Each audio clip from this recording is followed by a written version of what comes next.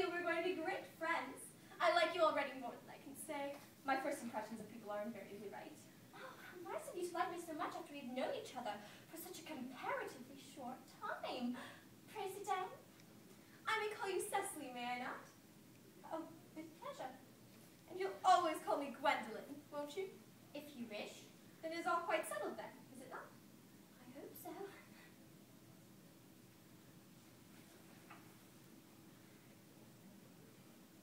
Perhaps this might be a favorable opportunity for my mentioning who I am.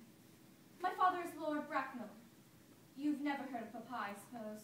I don't think so.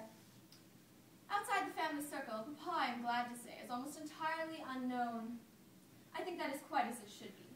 The home, to me, seems to be the proper sphere for the man, and certainly once a man begins to neglect his domestic duties, he becomes painfully effeminate, does he not?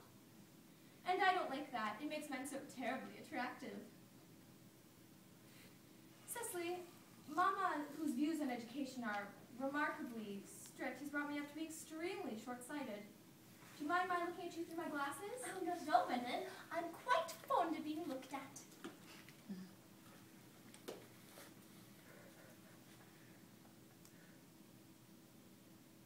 You are here on a short visit, I suppose. Oh, no, I live here.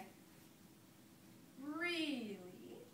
Some female relative of advanced years, or your mother, no doubt, resides here also? Oh, no, I have no mother, or in fact, any relations. Indeed. Yes, my caretaker, with the help of Miss Prism, has the arduous task of taking care of me. Your caretaker? Yes, I'm Mr. Worthing's ward. Odd. Mr. Worthing never mentioned to me he had a ward. How secretive of him. He grows more interesting, hourly. Though, I cannot say, however, that this news inspires me with feelings of unmixed delight. Now that I know that you are Mr. Worthing's ward, I am told, I must say that I wish you were, well, not quite so young and alluring in appearance. In fact, if I may speak candidly... Oh, pray do. I believe that when anyone has anything unpleasant to say, one should always be quite candid. Well, then, to speak in perfect candor, I wish you were fully 42 and more than unusually plain for your age. Ernest has a strong, upright nature. He is the very soul of truth and honor. Oh, disloyalty would be as impossible to him as deception. However, even men of the noblest possible moral character are easily distracted by the allureness of others. Oh, but it is not Mr. Earnest Worthing who's my ward. It is his brother, his elder brother. Ernest never mentioned he had a brother. I'm sorry to say they haven't been on good terms for quite a while. Ah, that accounts for it. Now that I think of it, I've never heard any man mention his brother. The subject seems distasteful to most men. Oh, Cecily, darling, you have lifted a load from my mind. I was growing almost anxious. It would have been terrible if any cloud had come across a friendship like ours. Would it not? And now you are quite certain it is not Mr. Earnest Worthing who is your guardian. Quite certain. In fact, I'm going to be his. Pardon me. Dear Gwendolyn, there is no reason why I should make a secret of it to you. It is sure to, our little county newspaper is sure to chronicle the fact in next week's paper. Mr. Earnest Worthing and I are engaged to be married. My darling Cecily, there must be some slight error. Mr. Earnest Worthing is engaged to me. The event will appear in the Morning Post on Saturday, at latest. There must be some mistake. You see, Ernest proposed to me exactly 10 minutes ago.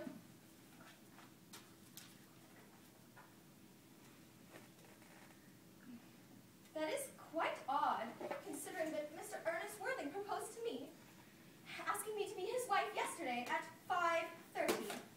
If you care to verify the incident, pray do so.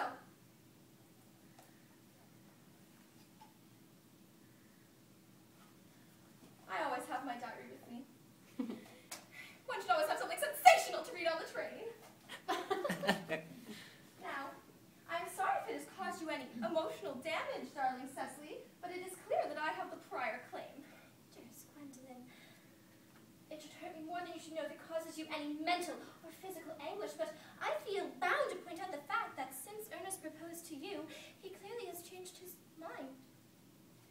If the foolish boy has gotten himself into any foolish promise, I consider it my duty to rescue him, and with a firm hand. Well, let it be known that I will never reprehend my Ernest with it after we are married. Are you referring to me as a sort of entanglement? Miss Carden, you are presumptuous. At times like these, it becomes more than a moral duty to speak one's mind. It becomes a pleasure. This is no time for the shallow mask of manners. When I see a spade, I call it a spade. I am glad to say I've never seen a spade. It is clear that our social sphere has been widely different.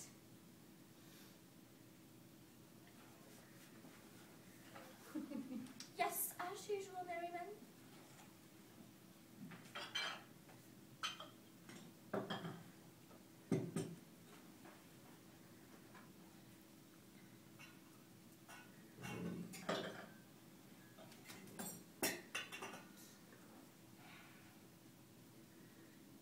Are there any interesting walks in the vicinity, Miss Carter? Yes, a great many. On one of the hills not far from here, one can see as many as 5 counties. 5 counties? I don't think I should like that. I hate crowds. Oh, I suppose that's how you live in London. What a very well-kept garden, Miss Cardew. So glad you like it, Miss Fairfax.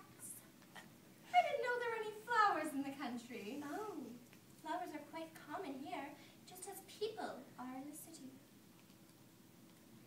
I don't understand how anybody exists in the country if anybody who is anybody dies. The country always bores me to death. Oh, isn't that what the newspapers are calling a agricultural depression? It is almost an epidemic amongst the aristocracy, is it not?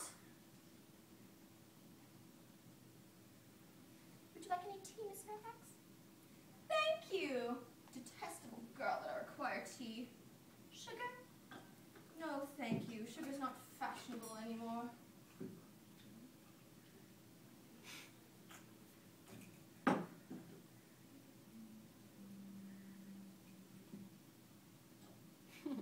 Bread and butter or cake? Bread and butter. Cake is rarely seen at the best houses nowadays.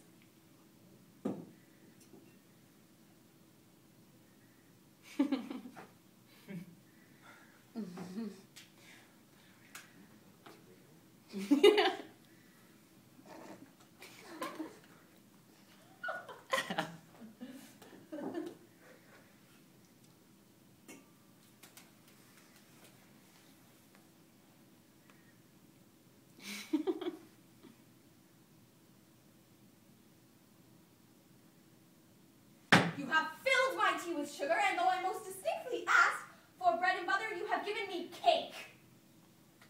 I am known for the sweetness of my disposition and the extraordinary gentleness of my nature, but I warn you, Miss Carter, you may go too far. To save my poor boy from the entanglement of any other girl, there are no lengths to which I would not go. From the moment I saw you, I distrusted you. I thought you were false and deceitful.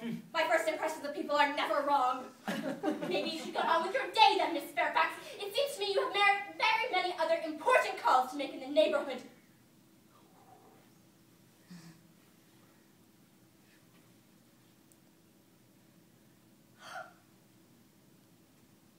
A gross deception has been